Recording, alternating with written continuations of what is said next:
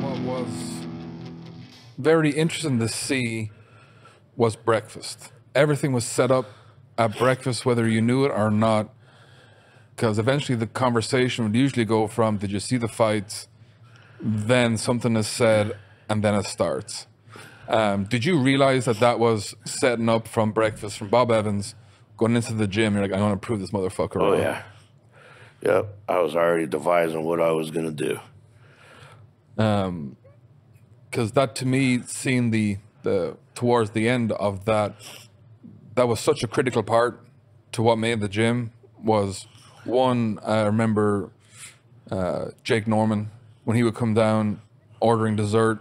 You had so many people who went through the whole menu of Bob Evans, but no one wanted to miss breakfast because something was going to be said and you could understand the tone of the day based on that. Yep. Breakfast was awesome. Breakfast was great.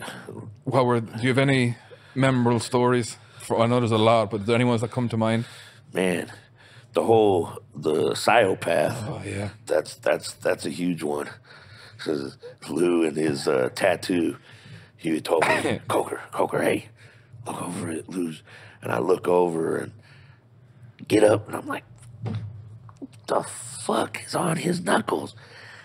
And he thought it was psychopath, but they had forgotten a letter, and it said psychopath. And I said, what the fuck is that on your hands, Lou? And he looked up and started talking about his tattoo artist and fucking. I said, I ain't never seen a psychopath. Well, the little bit in that is he goes, it's what they do in the penitentiary. And you're like, I've been to prison and I ain't met no psychopath. Nope. Oh, dude, that was. And then he turned over his hands and he had hard work tattooed in his palms. And I just remember that was, yeah. I always gave him shit about his tattoos, man. I was like, man, make sure where do you get your tattoos? And he'd tell me, oh, I get them off of that. I was like, okay, why, Coker? I was like, because I don't ever want to fucking go there. Fuck that.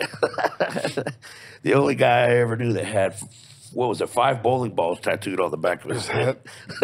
And he's the only guy that... What the fuck you got? What are the bowling balls, Lou? He went to a colorblind tattoo artist. Too. Like, that's the truth. That's for I'm totally elite in 5 different weight classes. So that's what them bowling balls mean? Yeah. Now I love those tattoos, but his swords, I used to fuck him up. What was this? Those daggers in his back. Yeah, the daggers. I was like, why you got tennis rackets on your back? You and Rob Pilger gave him the most shit over his tattoos. The funniest thing, though, was another one of them. Do you remember this? We were sitting in there, and he goes to pay the bill, and he reaches in his pocket, and he's like, he's sitting there, and he's fucking thinking. You can see these wheels turning. He can't find his money. And he shakes his head. It's like, man, I fucking gave that crackhead, I think, my whole money clip last night. He gave some fucking crackhead bum. He's like, I remember, man. I must have gave him my whole fucking money clip. Because that was Lou. He's always giving money out to the bums and everything else. He had given his whole money clip, and he couldn't pay the bill. So he thought he had to come back. He was so upset. I remember that to where, but because his credit was good at Bob Evans, I mean, at some point we had 30 people there. Yep. Never paid, but I remember that. I remember him too, pulling out his vitamins. Like he'd have all his tablets, and then to be changed, and he'd swallow like a penny. I remember that. I remember when there's a button stuck to the bottom of his, in some of the shorts they'd sew a button, and he thought it was a tablet, and he ended up ripping the pocket out of his shorts. When I bet him $10 he wouldn't eat a grape from the ground. Like it was nasty, and he's like, "Fuck!" I told you right there. That's the wrong bet to make. Yeah, but at breakfast, and two, I remember the time. I'll never forget the day.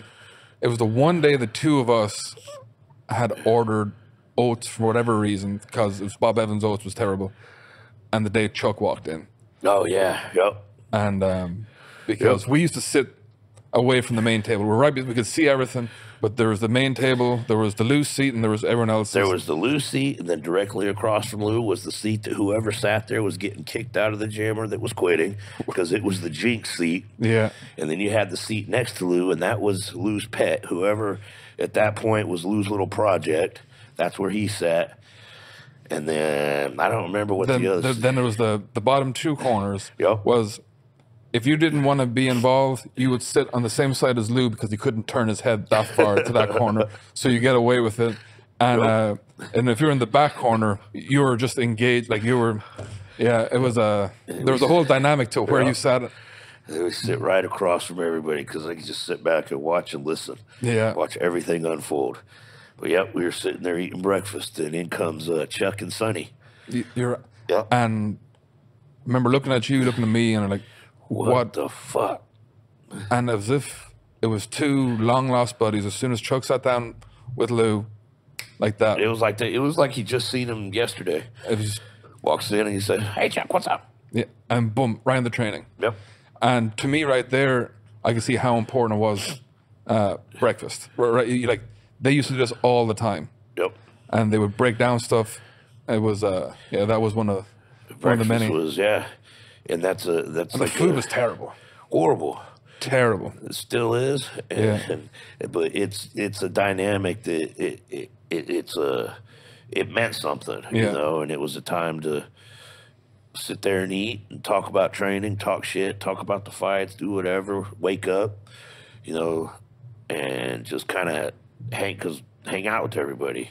Because even if you didn't like some of the guys there or all the guys there, you still were kind of a family. You know, the whole breakfast thing. I mean, hell, Chuck and I, we still have breakfast every Saturday or Sunday. We usually train on Saturdays, but that's something now. I've had breakfast with Chuck now for how many years ago was that? 7? Yeah, so 7? like the last 7 years, pretty much every weekend for the most part. You're right, though. It did allow you to see glimpses into other people's lives. Yep. And you're like, oh, that makes sense why that's their decision-making system. And you're like, okay. And then, two, I saw for other lifters, that's the motivation you needed, like this fucker. Like it just allowed you to just to process the gym dynamics before it, and it gave you very unique access to Louis. Yep. To if you ever, there was a time, Louis would get to Bob Evans about 5:15. Bob Evans would open at 6, and he'd be at the door. Sometimes he would open up Bob Evans with people there. Yep. You wouldn't come to breakfast until 6:30. Yeah, otherwise you'd get pissed off. That 30 minutes was Lou. But if you had something going on, so if you came to breakfast and someone was there before 6:30, either someone's going to jail, someone's in trouble, but that gave you very unique access to Lou. And then after that, the smaller groups, when maybe 4 people would turn up, that's when you get these great stories. And going to meets, like I used to love getting breakfast right when we get there, the day before the meet. Yep. Because Lou was all jacked up, waiting for people to do that was stuff. his favorite time. Yeah.